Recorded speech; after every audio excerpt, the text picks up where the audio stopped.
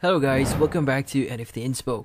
For today's video, we are going to show you how to fix SproutGigs sign up button not working.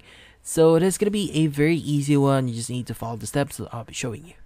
So there's actually ways for us to go around this one. So there's two ways to do this. So first thing that I would suggest you to do here is you want to clear your site data. So in your browser, you want to go to the top right of the screen. That's where three dotted icon, and from here you want to go to settings. Now under settings, you want to go to privacy and security, and under privacy and security you want to go to site settings. Now here you want to scroll down a bit until you see the section that says cookies and site data. Now from here, just scroll down a bit again and you want to click on see all site data and permissions. Now in here you want to look for SproutGigs, but you could use the search at the top right. So let's just type in SproutGigs here.